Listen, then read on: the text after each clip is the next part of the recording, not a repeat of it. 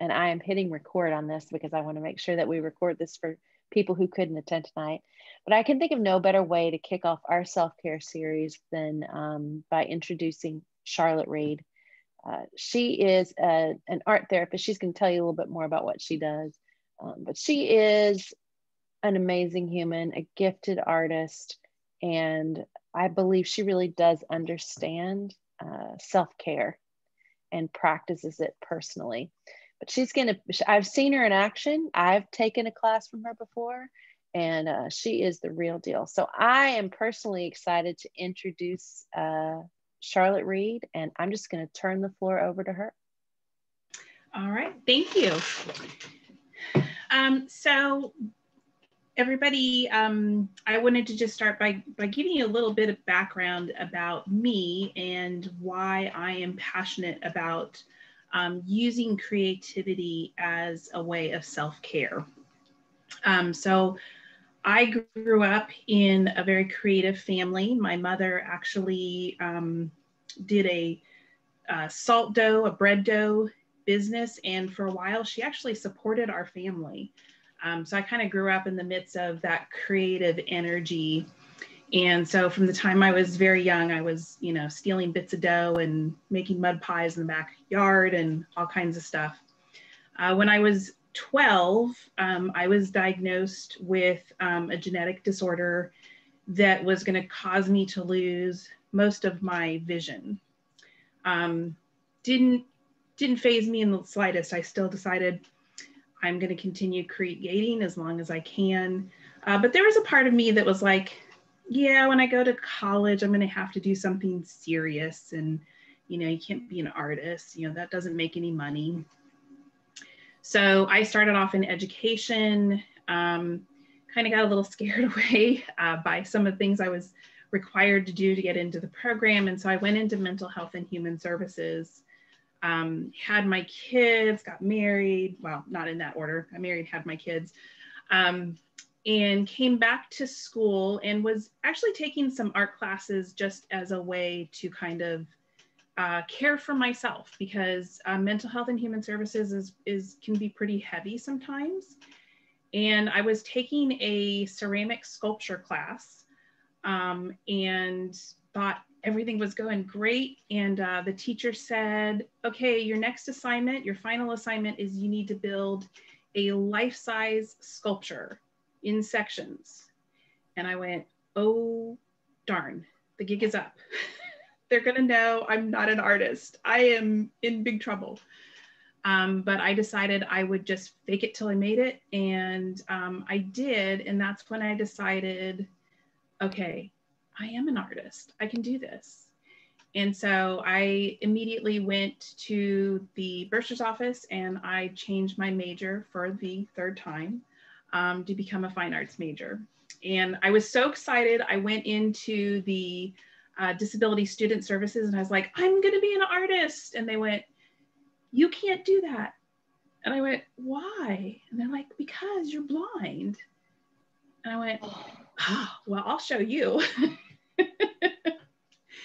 So I graduated with my Bachelor of Fine Arts. I became a professional artist, but unbeknownst to me, I was diagnosed in 2012 with a more severe form of the genetic disorder that I have, and was told that I was going to lose the rest of my vision.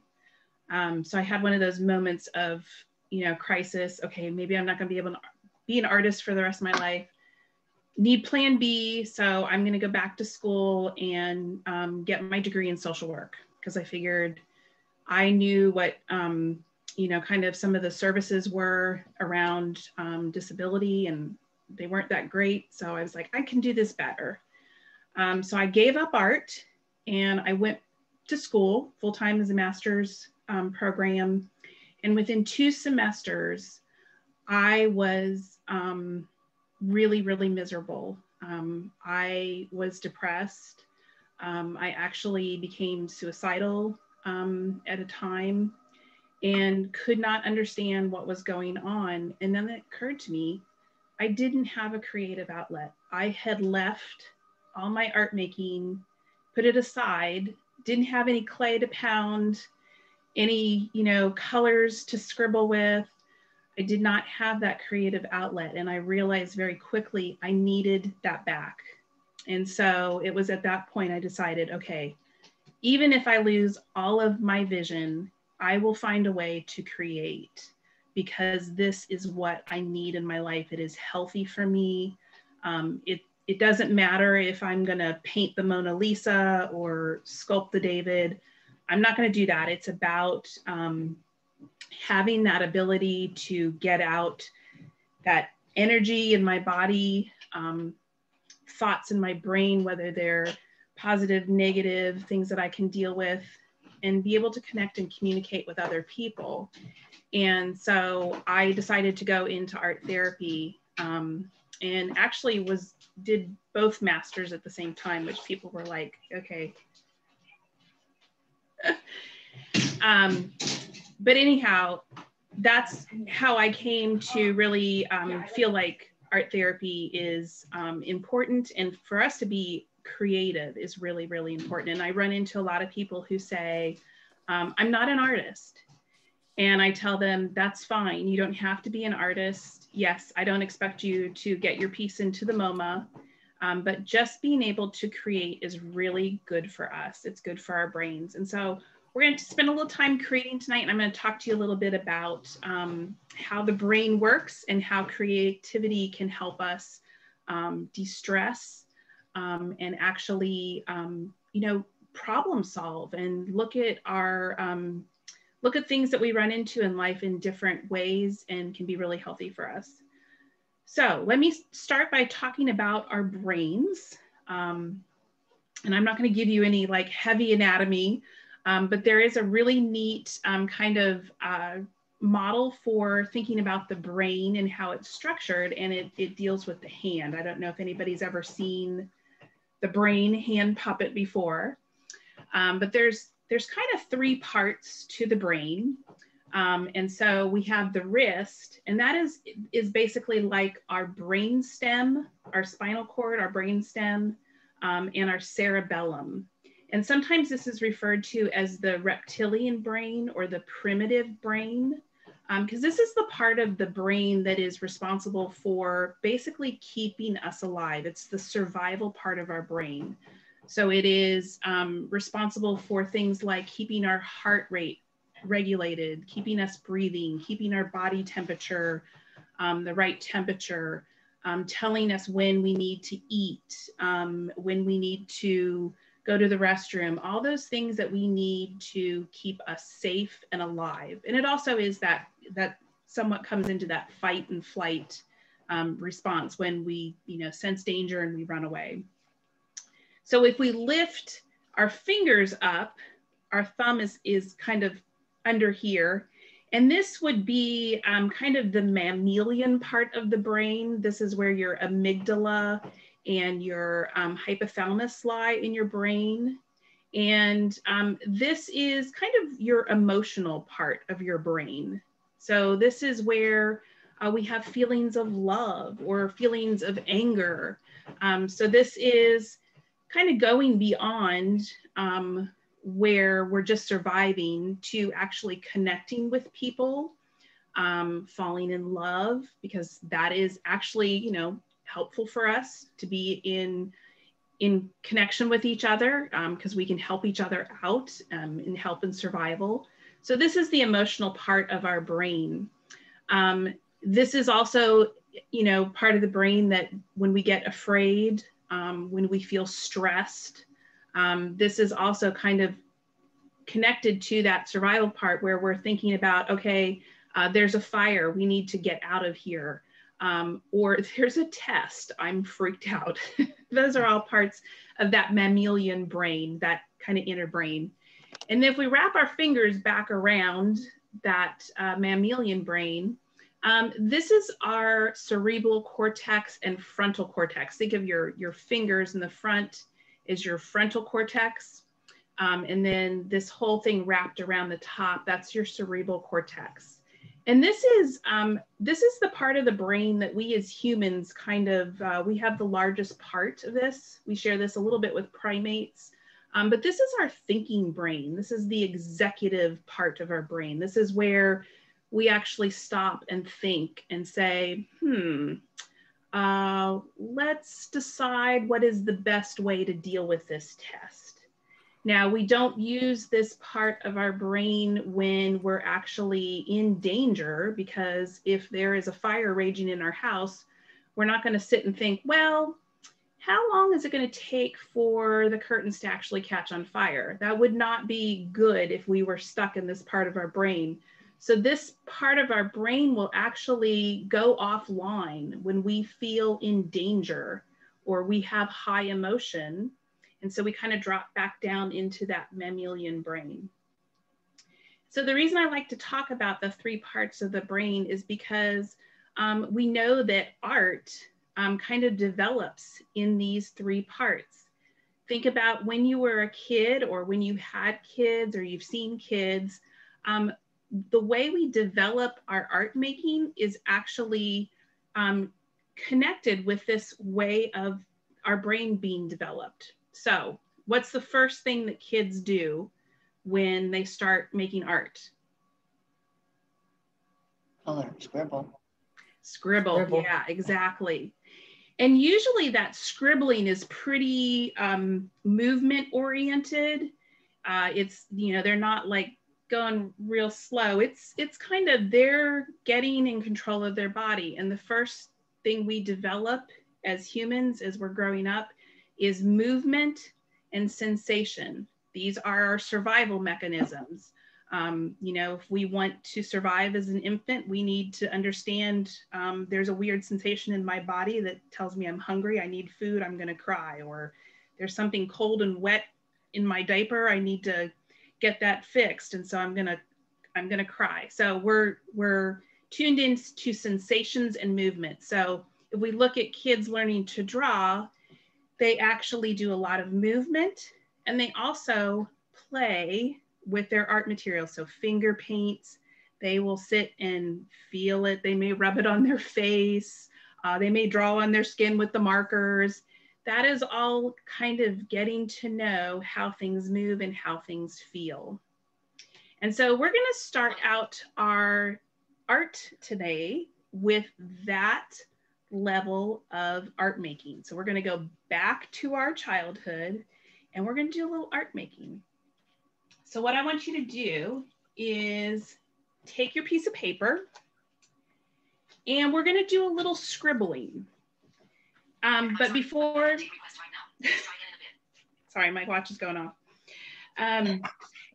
So what I'm gonna have you do is you can decide whether you want to move fast or slow, depending on how you're feeling.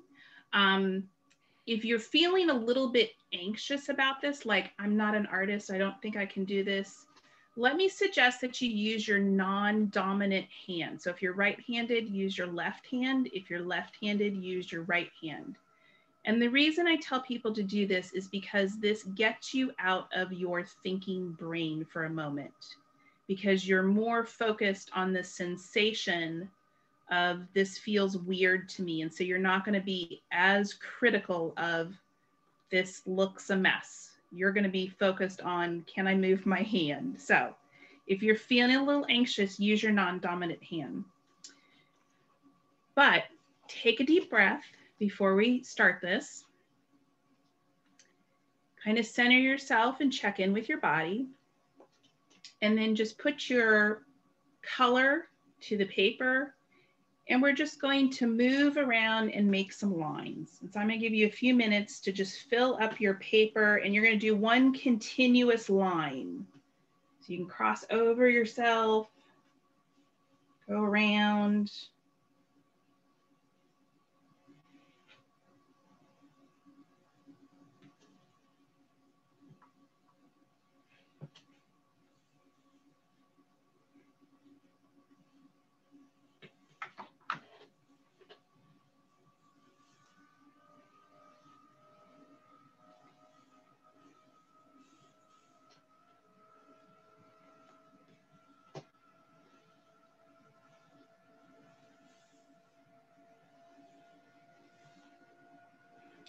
All right. If you want to keep on drawing, you're welcome to. But once your paper begins to get a little full, I'm working in a sketchbook tonight, but I'll kind of show you what I'm doing. So it basically is just kind of a continuous line scribble. And this is a really great exercise to do if you are maybe sitting at work and you're struggling with thinking about what to do, maybe about a project, if you're having trouble with doing some, accounting, if you've hit a wall with a situation and you're kind of struggling to think about a solution, stop and take a piece of paper and do this little exercise, because what this does is it shifts your brain into a different part. And it actually allows that part of your brain that is thinking about executive function and trying to solve a problem, and it drops it down into a lower level of thinking and gives your brain a moment to relax and kind of reset. And then when you go back to thinking about that problem, you may actually find that you have a new solution. So try this sometime when you're stuck. Okay, so we've done the kind of bottom level of art making. And I don't like to call it bottom level because it's still a really fascinating level of art making. If you think about, there are some artists, famous artists who worked in this way. One of the most famous is Jackson Pollock. If you've seen his work, he was the gentleman who basically would take paint and just fling it all over the canvas. He was a very kinesthetic, movement-oriented artist. And so he basically had a lot of energy built up in his body. He dealt with a lot of mental illness, and he would use that paint and just fling it all over the place. So he was not as concerned about, am I making a pretty picture? He was more concerned about expressing emotion and getting that energy out of his body by doing this kinesthetic movements. There's also a really wonderful artist named Nick Cave that you can look up sometime. And he makes these wonderful sound suits. So he does these costumes. And one of his first suits was out of sticks. And when the person moves in the suit, it makes this wonderful noise and it has this lovely flow to it. And so again, that's that sensation part of art making that we're focusing on the senses. Okay, so now we're going to talk about kind of the second part of the brain, that emotional part of the brain. And as we develop, we start to kind of develop some emotions around, children start to say, I love you, and they'll say, I'm mad, usually around 2, 3 to 5. That's when they start to develop those things. And kind of the second thing that we see in art making development is children will start to express, they're starting to see the world around them and they're starting to try and draw that. So you'll see them make M's for birds, or you'll see them start to draw kind of rudimentary people. They actually have a name for it called cephalopods, which I think is lovely, but those are the little kind of circles with the stick arms and maybe some eyes.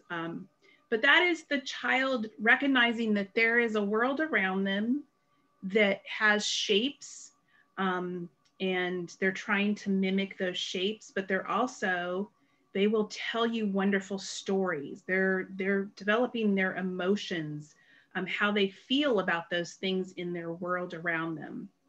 So they will start to tell you stories.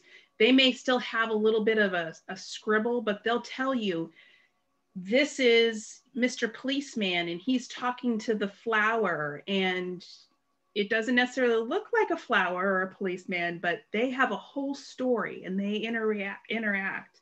And so this is kind of the second part of art making.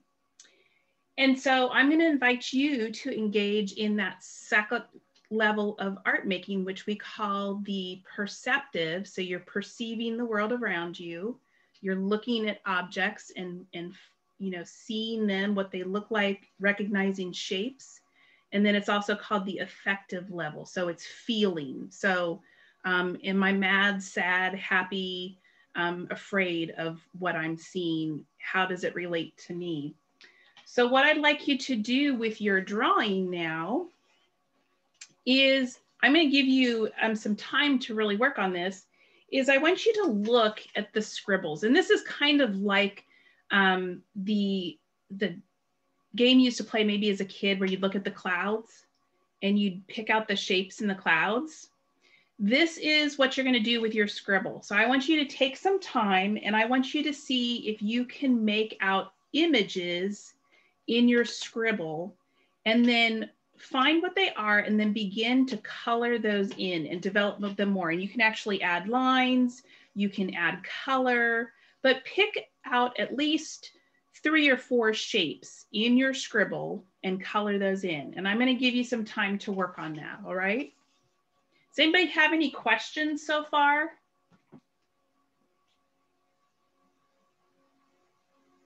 Okay. Charlotte, since Lisa's just joining us, maybe you could recap for a sec while we're doing our little shapes. Would you mind? No, not at all. So Lisa, where were you able to see the scribble?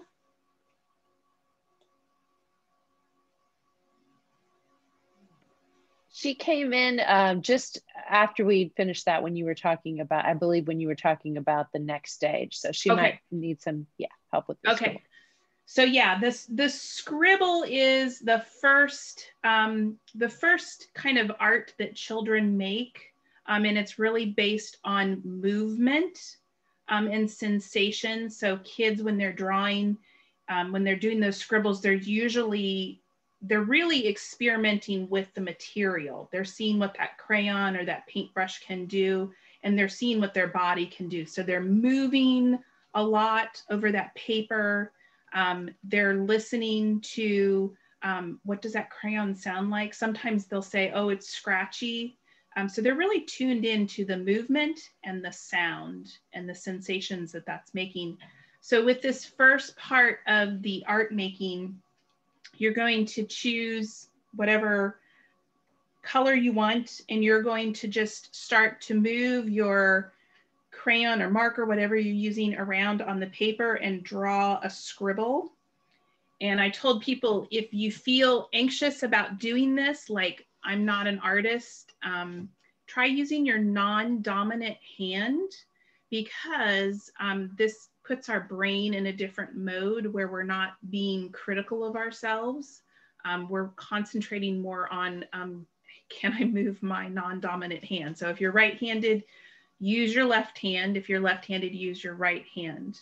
But if you feel comfortable enough, you can use your dominant hand. It's just kind of a little trick to get us out of our own critical brains.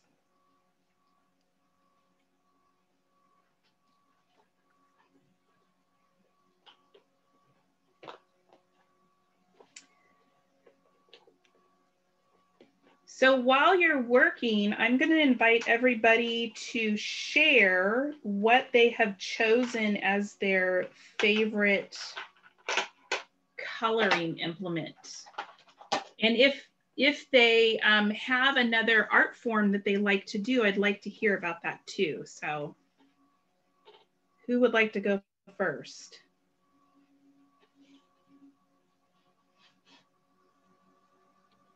I have Sharpies. Is that what you're asking? Yay. Yeah, Sharpies.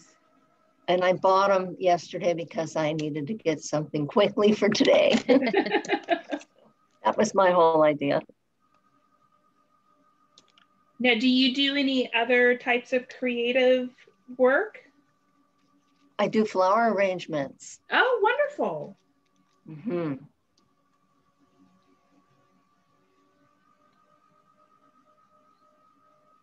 I was showing Charlotte, I have a big basket of markers that I'm using. I have been doing a project for the last 60 days. Today's day 61. It's called the 100-Day Project. And I am not an artist, but I am learning to create art. So I'm making a little 4x6 card every day. And I've tried lots of different types of things. I started with collage and some paperwork, but I've landed on markers. I'm really just enjoying coloring. So the last probably 3 to 4 weeks has just been me and my markers coloring every day. So I'm enjoying that a lot. Oh, cool.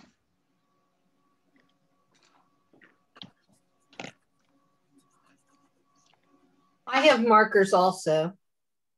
Oh, Crayola. And I really like the markers. These actually have kind of a pointy, they're big fat markers, but they got a little point. So they're pretty easy to color in the lines. Because I'm that color in the lines person. And I have done a lot of art in my life. I actually had my own art business for a while, and I do oils and watercolors. Little mixed medium, some pastels. Our parents were artists. They were self-taught artists. And I think I probably got the art love from them. Our mother owned, and I say our because Sue is my sister. Our mother owned her own flower business. So Sue has kind of taken over the flower business, although I do some of that also, but she does very, very well, makes arrangements for her church and things too.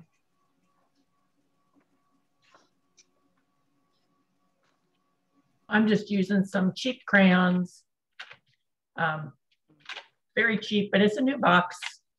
I taught kindergarten for 10 years. And when I was in art for education, art for elementary school teachers, they always told us, don't make a model because the kids will always say, I can't do that good. I can't do that. I said, I can make the model because they can all say, I can do better than that. And yes, I did. I would make models, and yes, they would be better than me. My sister got all the artistic ability in our family. My dad was artistic. My grandpa was artistic. My sister took it all. I let her come in and she decorates my house. And, I have these things. I say, okay, you put them out. She does it. It looks wonderful. I've just never been artistic, but it's fun to scribble. As a kid, I used to like doing the scribbles where you would take a black crayon and scribble and then color all different colors and then color black on top and then scrape it off. That was my kind of art. Oh yeah, the scratch art is great. I love that stuff.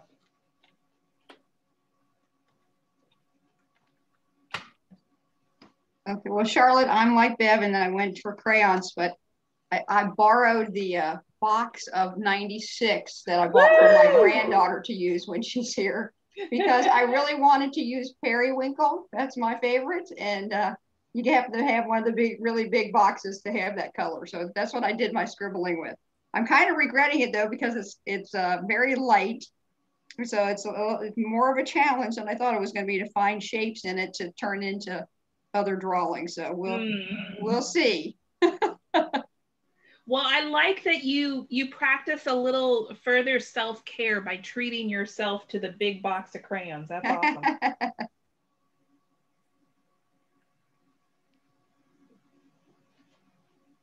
And I will admit, I absolutely love crayons. I know they get a bad rap. We're actually taught in school, studying to be art therapists, that we shouldn't put out crayons when we're working with adults because it can be insulting to them. So I like to get the fancy artist crayons, but I still like to offer crayons because there's something just wonderful about the colors. For me, I like the waxy feel. And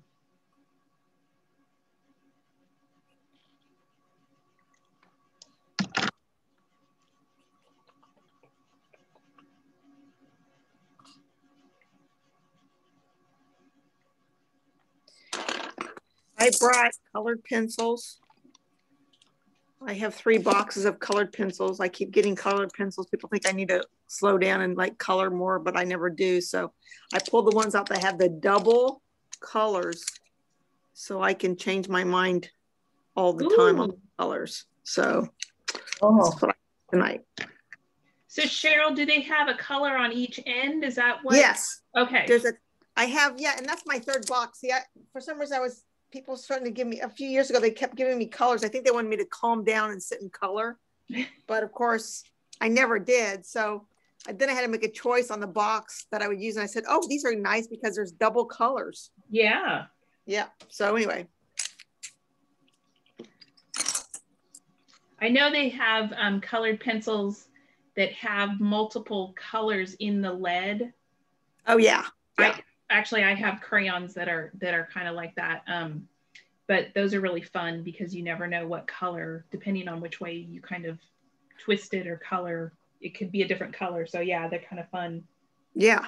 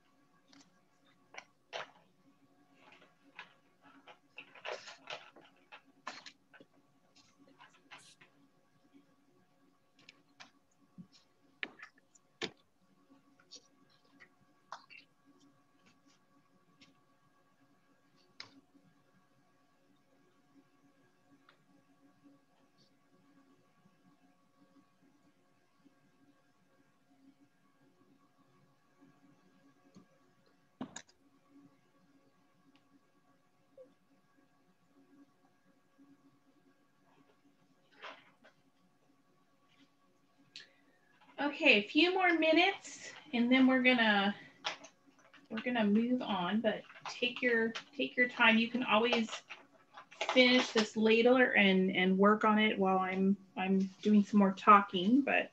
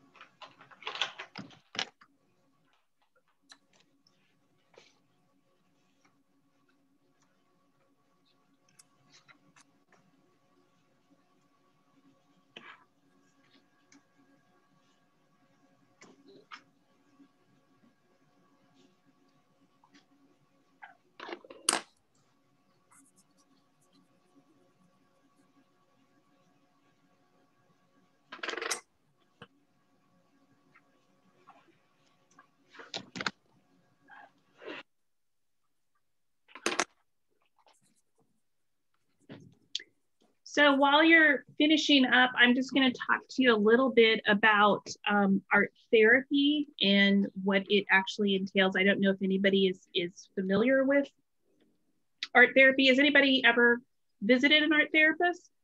Mm-mm. Not for myself, but when my son-in-law died, we took my 2 granddaughters. They were 7 and 10. Oh, okay. And they went through art therapy for 2 years. And it was amazing to watch these folks work with the girls. Yeah. It's a very effective therapeutic practice, especially for people who've experienced trauma or loss, because when we experience trauma, I know that there's often it's a visual thing. So we may see something, and then if we are asked to go to a therapist and talk about what we've experienced, that can be kind of difficult to take that visual experience and turn it into you know, a verbal story. That can be difficult and very difficult for some people who don't like to talk, or who are in the midst of, you know, maybe some dealing with, you know, post-traumatic stress disorder. There are things that just keep our minds from wanting to process that information. And so the wonderful thing about art is it works with a different part of the brain. So it can actually kind of get to those stressors and issues coming at it from a different point, you know, almost kind of like we sneak in the back door with art making, and it allows us to, you know, really relax. It's really kind of fascinating, but art therapy just essentially is using art making or art materials in the therapeutic process. So people who are art therapists go to school and they learn many of the same, you know, counseling techniques, and they learn all about the brain and psychology, and we have to do research and all that fun stuff. But in the process, we learn how to use art as a way to help people communicate in a different way than just having to do that verbally.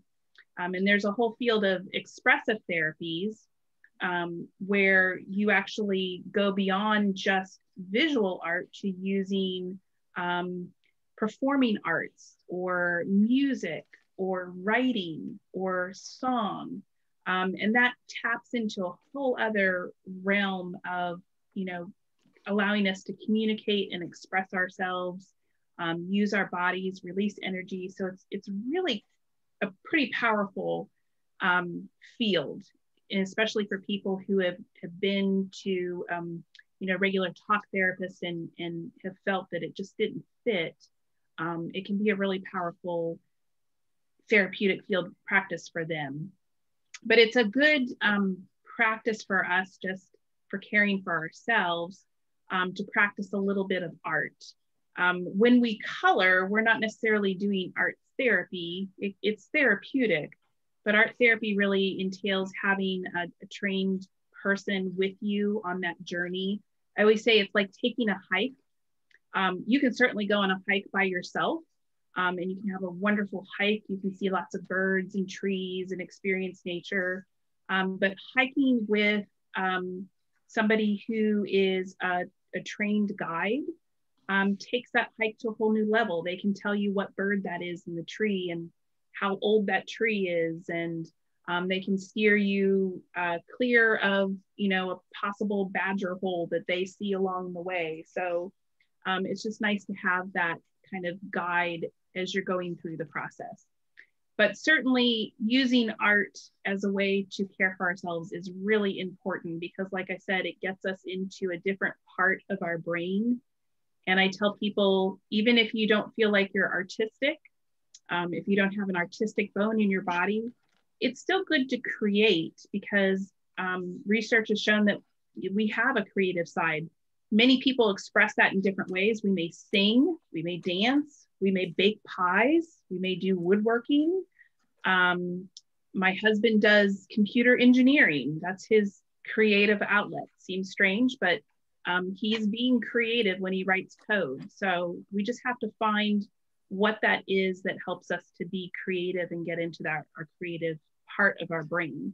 So if it's you know, going out and arranging plants in your garden, if it's designing a new outfit for you to wear or for somebody else to wear, if it's decorating your house, those are all creative outlets that kind of help us to get in a better, healthier frame of mind.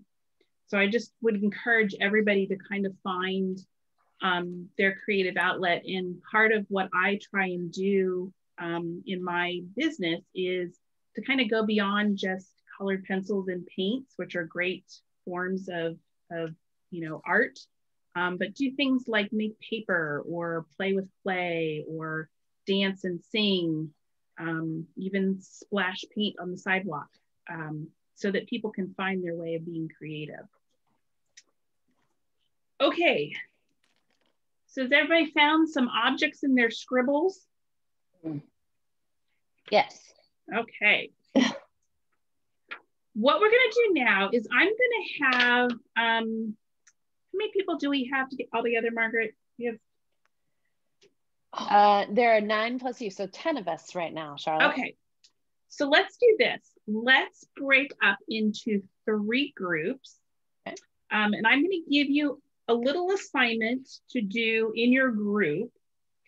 And so this is going to work on that that 3rd level of the brain. So the cerebral cortex, that top level, that executive level, that real thinking level.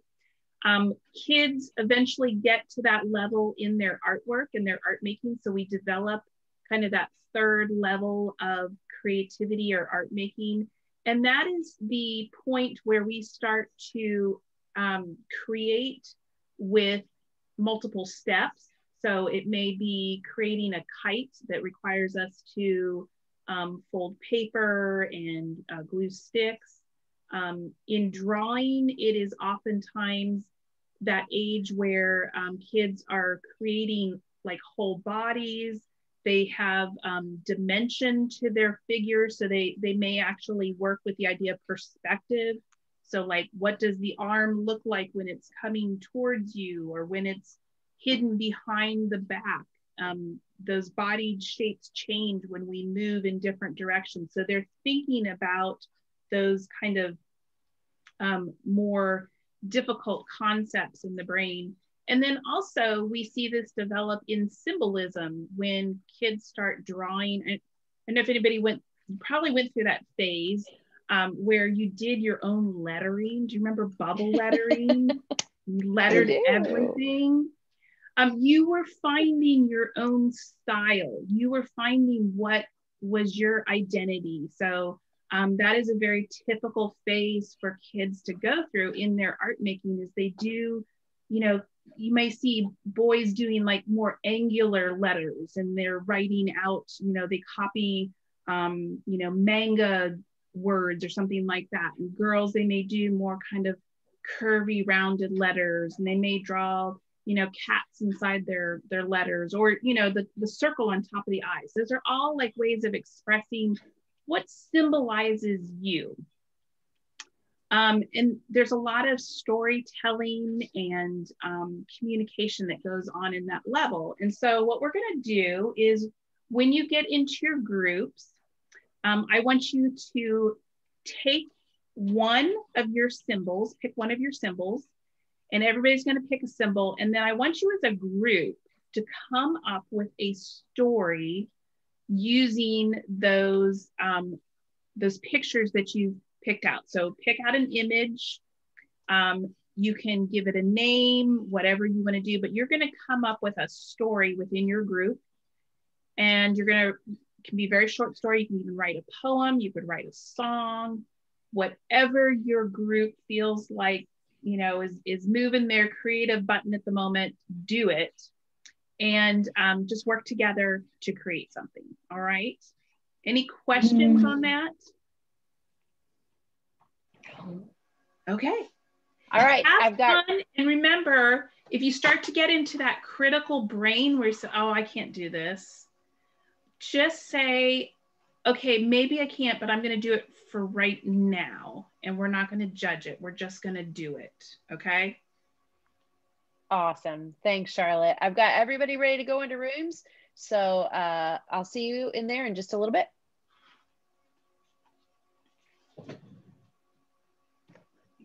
Okay, Jolene.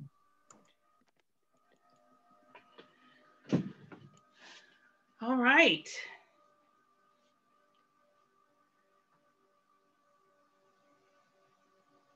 So do we have everybody?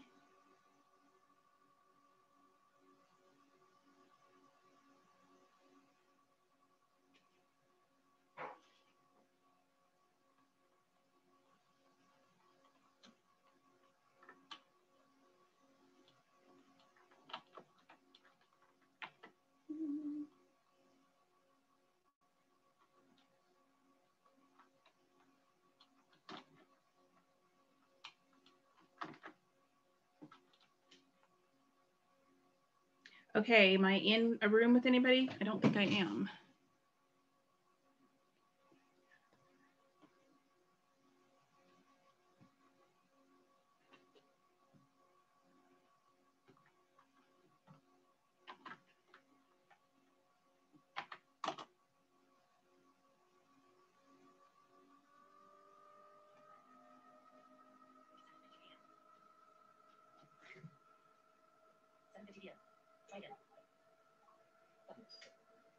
Union home. Video content window.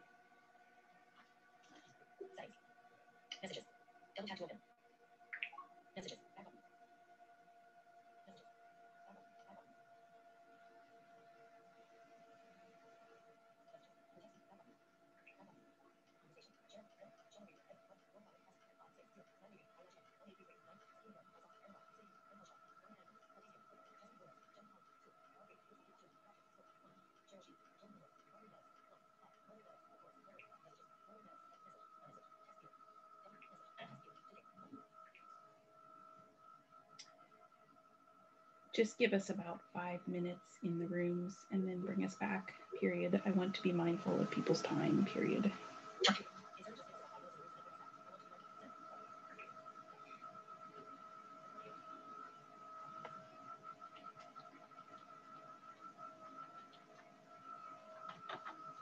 Zoom meeting.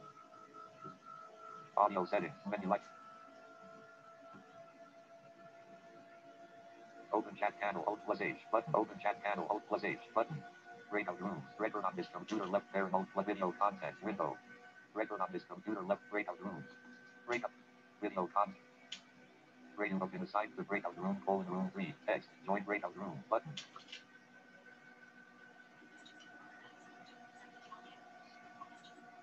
Video content window. Join breakout room button.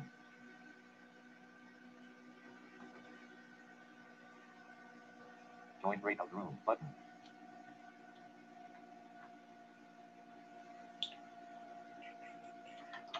Fusion home. Fusion home. Mac Alt F4. Fusion enter. Breakout rooms. Oh.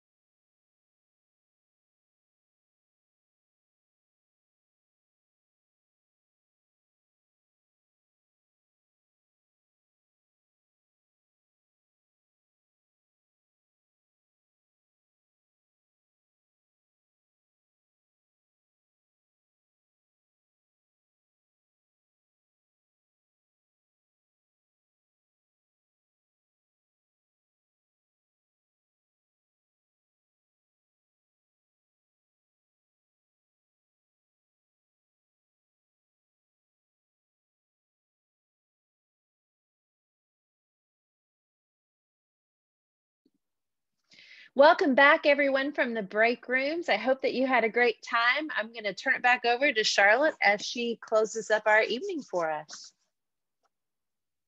Charlotte, you're muted.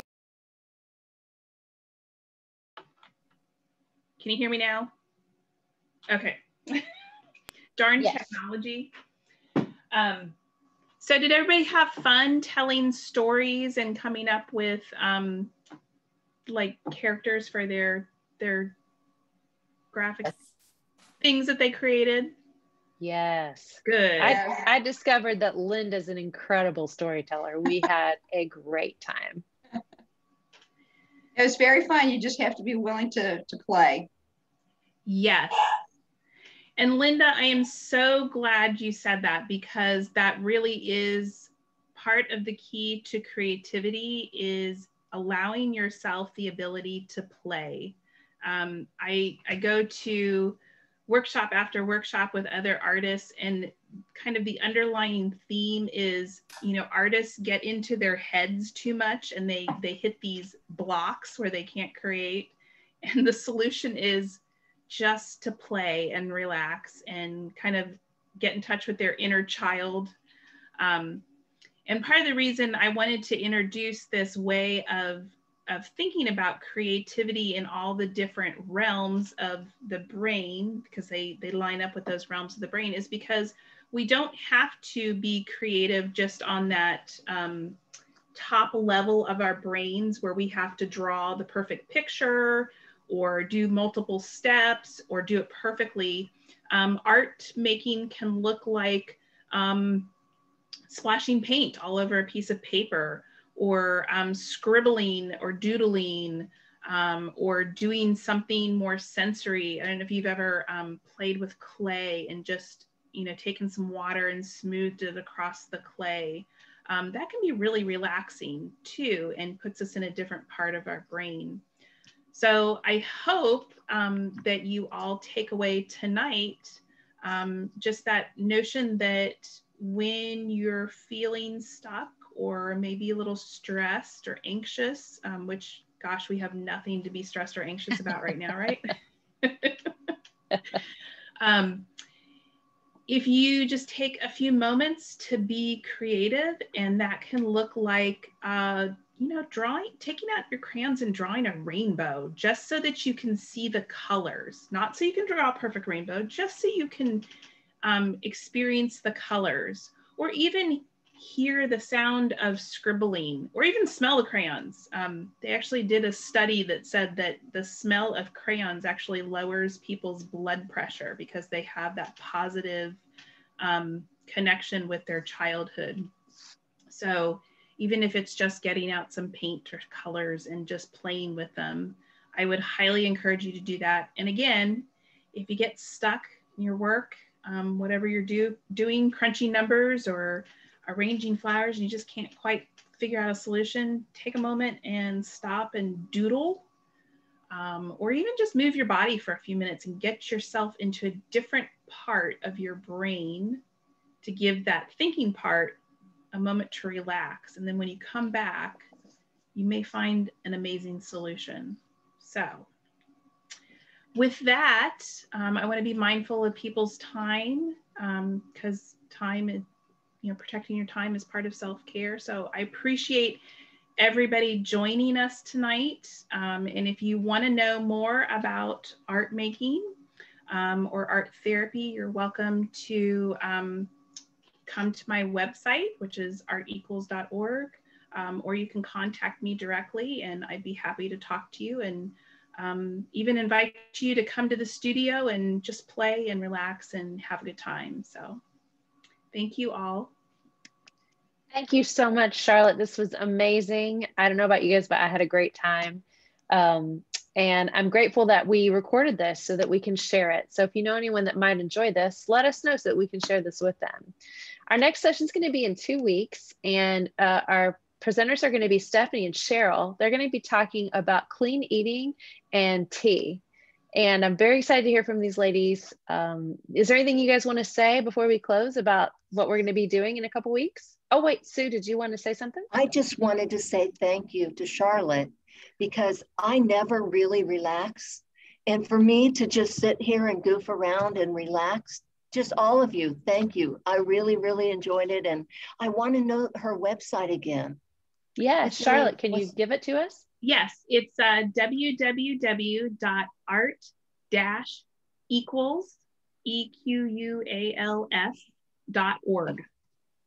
Perfect. Thank you so much. I'll be visiting. All right. Yeah. Thank you. You're great. Thank you. Thanks, Sue. We're so glad you were able to do some self-care during this time. It's exactly what we were hoping for. Totally. So Cheryl, Stephanie, anything you want to tell us before we close? Well, I'm going to talk about the basics of root vegetables and the benefits of those. Awesome. And how to do different tonics and some different kinds of drinks and teas and things from the root vegetables, which tie totally into Cheryl's thing. Awesome. Yeah. And I'm just going to talk about some of the wellness teas that we have and some of the ingredients and what it says it helps you with, why, we use the herbs like the Indians and the barks from trees and stuff. And that was their medicine at the time. And a lot of what is in the wellness teas come directly from those plants and trees.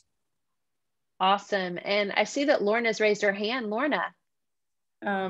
So it would really like feed my self-care and fill me up if Stephanie and Bev and I could sing our little song that we wrote. Oh, yes. Okay. I would love that. Yes. Let me just say, if you are not able to stay, please feel it's okay for you to go. If we want to honor your time, it's after 8. So if you need to go, please feel free to leave. No worries about it. But if you can stay, we want to hear the song created by Lorna's group. So Lorna, take it away. Okay. I hope it's okay with you guys. Yeah, hold your picture up. Okay. Butterfly. Fish. And flowers. Oh my. Butterfly. Fish. And flowers. Oh my. Butterfly. Fish. And flowers. Oh my. Through our imagination, we will fly. And nicely done, group. Love nicely it. Love done. It was fun. Thank you guys so much for sharing that. Oh, Cheryl, go ahead. I started out with blobs. We have to brag on our group here. Okay, so interesting that Lisa drew mountains and trees, and Sue drew hearts and some flowers, and I drew fish. So we just went on a 5-mile hike to a lake way back with the mountains, with a meadow with flowers, and we spent the night, and then we hiked out the next day. So that was our story, and we're sticking to it. Oh, I love it. Oh, wow. That is great. Drew fish also? Yes. Yeah, but your fish. Oh, okay. This was ethereal. It was very light. It was like just a school of this fish, but you can't really see it. Okay. The other, there's some, it was salmon colored fish, but they're very light. I think that's interesting. We both drew fish. I know. and this is just, my stuff is like, I think I need help because my stuff is weird. I colored something that looked like a uvula in the back of your throat, a sky, a green bowler, and some dirt. I don't know, and the fish. I don't know. That's how my mind works. You see, I'm all over the place. But that's okay. That's a beautiful mind that is all over the place and is able to see a uvula. Yeah, it was big. You see that uvula? It's huge there. See? Oh, I love it. Thank you so much for sharing, everybody. I don't want to leave out Linda. She saw all kinds of animals and sea creatures, specifically a lot of them. And actually so did Charlie. And I was just the odd man out. So our story was about how my alien, because I've had aliens and volcanoes and ghosts in mine. So go figure. How my alien came to meet Linda's penguins and whales. So we had a good, we had a good time. Yeah. Well, just to be fair, I didn't share that I also had a lawn gnome and an olive. So, you know, we're not necessarily. remember, one of the biggest things is not to be critical and judge our art. We just honor it for what it is, and we look at it and think, wow, we saw that in the scribble, so we're awesome. So give yourselves a big pat on the back for seeing those things in your scribble. So perfect. Well, on that note, I want to thank you again, Charlotte, for an amazing evening. I had so much fun with you ladies. I hope to see you again in 2 weeks when we're going to be talking about another kind of self-care. And of course, after that, more self-care and more self-care and more self-care. So you guys have a great couple of weeks, and hopefully we will see you back soon. Thanks, ladies. Thank you. Thank you. Good night. Tell all Good your night. friends how much fun we have. Invite them. Yeah. Yep. Yeah. Okay. And Bye-bye. are we gonna post this or the recorded version, Margaret? Or We can let people know. okay. That's great. Thank you, guys. Thanks, Charlotte. Bye. Thank you. Thank you. Bye, Bye. everybody.